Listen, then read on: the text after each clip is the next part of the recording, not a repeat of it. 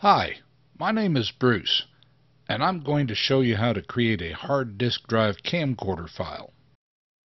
Many of these hard disk drive based camcorders will allow you to write back or copy over to the camcorder an edited file in which you've discarded unwanted portions of clips, added transitions and titles, after which you can hook your camcorder up to your TV and show off your work to family and friends in a very convenient way. Here's how it's done. With the edit finished, move the cursor over to the Produce button and click on that. The production wizard pops up, and one of the icons is just what we're looking for. Click on this icon, and the text window underneath the icons changes to reflect our selection.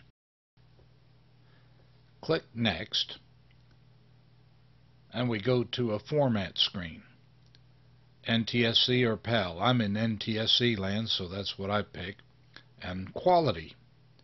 I'm going to go for the highest quality I can, so I pick the higher level. We have a couple of information boxes that remind you of the choices you just made and what you're going to get.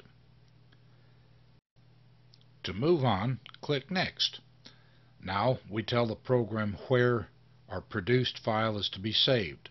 You can see the choices I made: PD work for a folder and a subfolder, finished renders. You can use the default file name, but numbers mean nothing to me, so I'm going to type in a title that when I look at it 2 weeks from now will tell me just what I've done.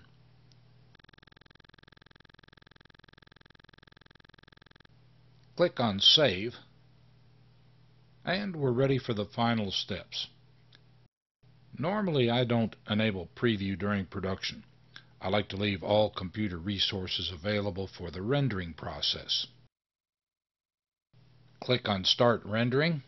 The process begins. The progress is reported in a percentage at the top of the production wizard screen. And when it's done, you get the congratulations message. Click on Home, and you're back at the edit screen.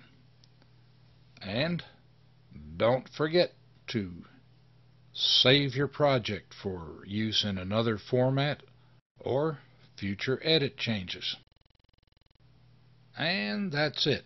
How to create a hard disk drive camcorder file for playback on your camcorder.